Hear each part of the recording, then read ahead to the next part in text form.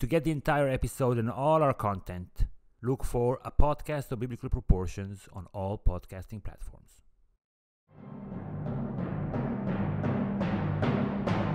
Hello everybody, and welcome to A Podcast of Biblical Proportions.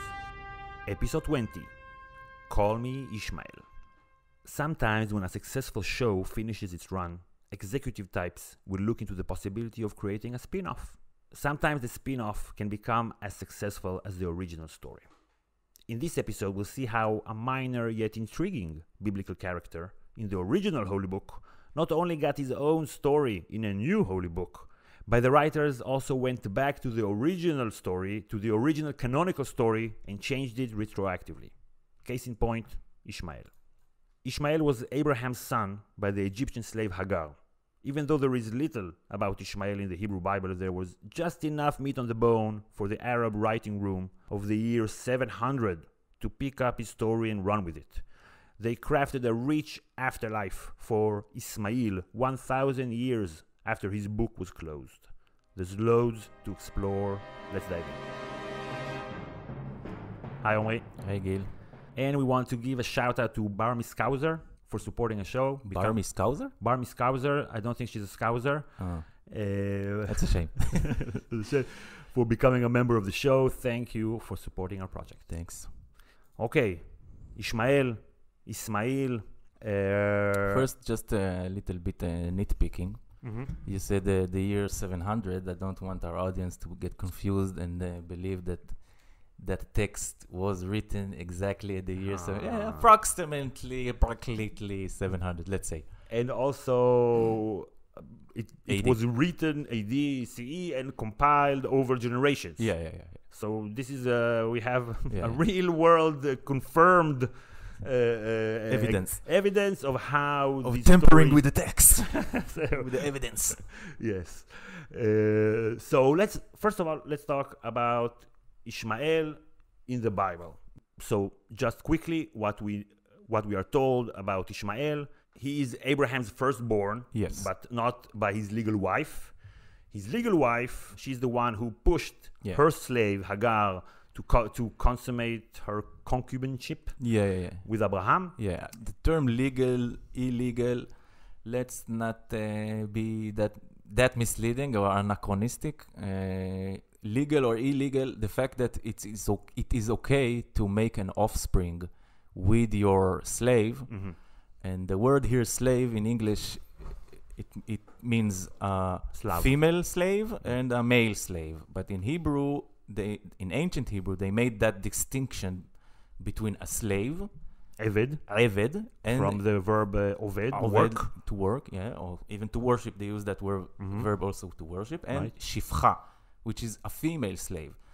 That distinction is kind of important because it tells us that the physical labor that was attributed to male slaves wasn't part of the female experience as a slave. She has no rights or whatever to inheritance and stuff like that. But and also he takes her if he wants to. Exactly. But in terms of legality, yes, the offspring that she brings him, I don't think that in the ancient perspective of those times and these places, it was that, bastard or something like that. It wasn't bastard. There was a legal status that was lower than the official children with your official wife. And we see it in the story. This is why Abraham gives Yitzchak, his second son, by Sarah, gives him all the inheritance. But that is why Sarah also has the right to kick out Hagar. So she tells in two different stories, she tells Abraham, expel Hagar, either because she now thinks that she's all that just because she has a baby or she's pregnant, like Ekela be'enea, like she made light of her. Yeah. She didn't, prepare coffee fast enough. Or it's the opposite of taking her seriously, taking her lightly. Yes.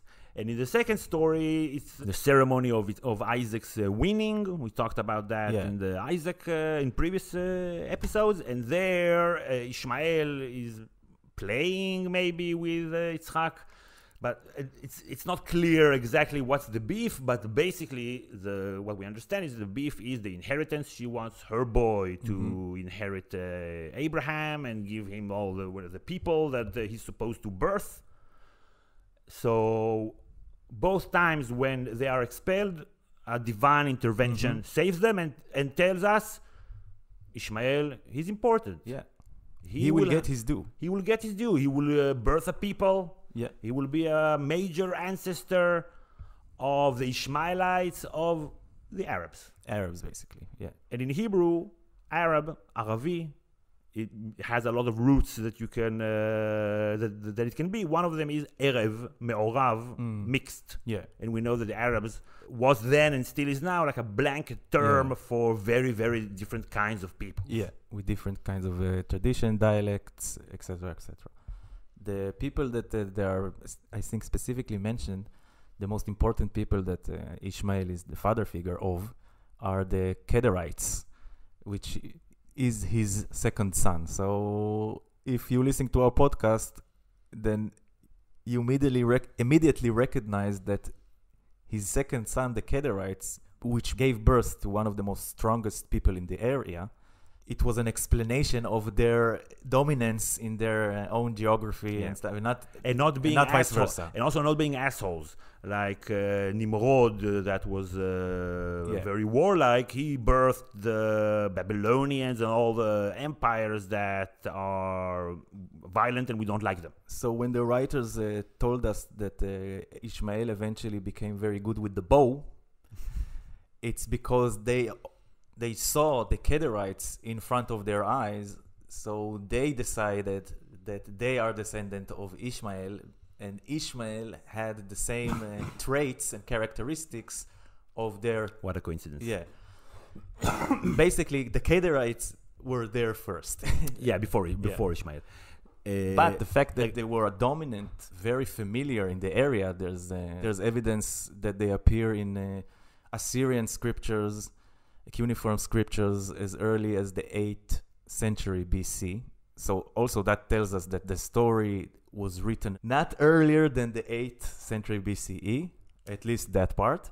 Just to cap off the recap, so what we know about Ishmael, he's not the heir, but he's an ancestor of great people, cast away twice. He got the privilege of burying his father, unlike Abraham's other sons by Torah. Yeah. So a later addition. So that's like but that's an honor. So he wasn't expelled. He was cast away twice, returned twice, and he was there to bury his father. Yeah. And we're told that he's Pere Adam, which in modern Hebrew is a beast of a man. Yeah. Something negative. Yeah. And Yado Bakol V'Yad Kolbo, we still use that phrase. He's involved in a lot of things. Yeah. And we're told, Vaishkon Alechav, he will live with his brothers. Yeah, we live with his brothers, but the word Ishkon, imagine that you have a house and you live in that house. So I think it's not hard to imagine. Most people have a house. And a regular person lives in a house. An important person resides in a house, in an important house. Like an official residence. Yeah, the house of the Israeli parliament, the Knesset, the word that we use is not the same word as house, like the house of parliament. It's the same word as we use Mishkan, Ishkon. So it's like... It's higher. Yeah. So he resides among his brothers. What does that tell you? In parentheses, maybe he has some kind of dominance over them. He's more important than them. But if we see the English translation, it says he will be a wild man, and a lot of hands will be against him, and him against a lot of hands. It's very negative. Yeah, it's a negative connotation. A wild man, Pere Adam, it can mean in an earlier Hebrew context, someone that is wild, but in a sense of a liberation, of freedom. Like the Bedouins, like who nomadic can go tribes. wherever they want to go. Yeah, they live in the wild. It doesn't mean that they are wild. Yes, it's unlikely that this is a negative thing said about him, because all the other things we know about him and are told about him point to a positive direction. So it's like you are not the chosen one by Yahweh, but you are still chosen. And the Kedarites were considered, I don't know if the Kedarites as an empire, but Kedarites/Arabs, which Assyrians also call them Arabs in some instances. The fact that they were important in that area means that you can't really offend their founding father, in a sense that you can't make him that weak. Unlike the Moabites or the Edomites, who were conceived by raping Lot, incest, they are our neighbors, our direct neighbors and enemies. The Kedarites are from a different sphere. They do trade also. They do trade, a lot of trade. You work with them. In the height of their powers, in the 6th century BCE, the Persians used them as some kind of a convoys of trade between Gaza. There were like an incense industry there. So they were good with bows, as we know later from history that nomadic tribes are good with bows. And to your earlier point, another thing interesting about the Kedarites, they had a lot of princesses. Nesi'im.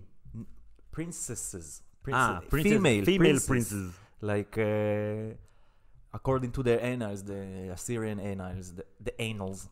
Annals, the annals. They name quite a few, like Zabiba, Samsi, Tabua, like nice names.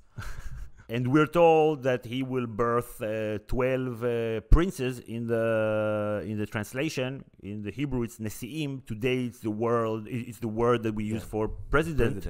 But the root means like above, someone that is higher than you. So it could be princes. Could be princes or tribe leaders. Yeah. The same as later, there were 12 tribes of the Hebrews and the Israelites. Right. So there's a strong parallel here, again, that shows us that he's an important and positive person.